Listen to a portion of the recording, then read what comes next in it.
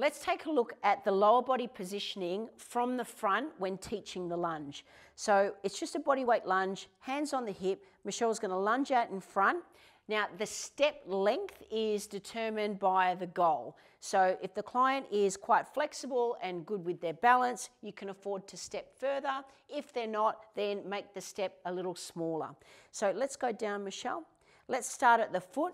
Number one, are the toes pointing forwards? Toes should always be pointing forwards, not only the front, but also the back foot as well. A lot of people will tend to, when they're tight in the hips, they'll open up through the back of the foot here. So both feet pointing forwards, and the knee, both knees need to be following the line of the foot.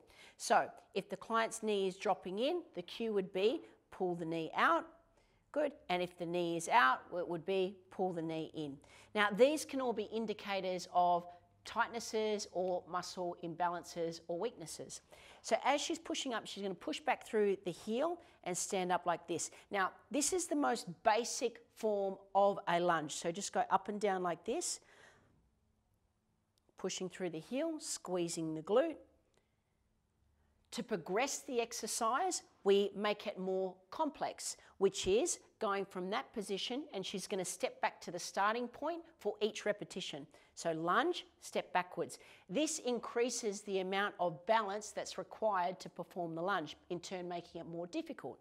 So step backwards and forwards, Michelle. So show this variation, and then step back together. Good.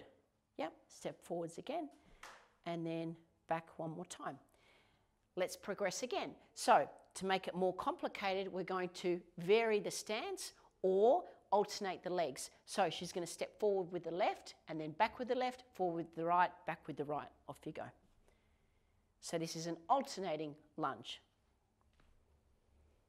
As you can see on this side here, when that foot was backwards, you'll notice the toes start to change. So because I've made it more complicated by encouraging her to think of the coordination of the movement, she's starting to forget how to keep everything in alignment through the back leg. So it's something to focus on. So with this exercise, because she's doing the alternated movement, not 100% perfect, I wouldn't then add weight. I would slow the movement down and concentrate on the form and technique.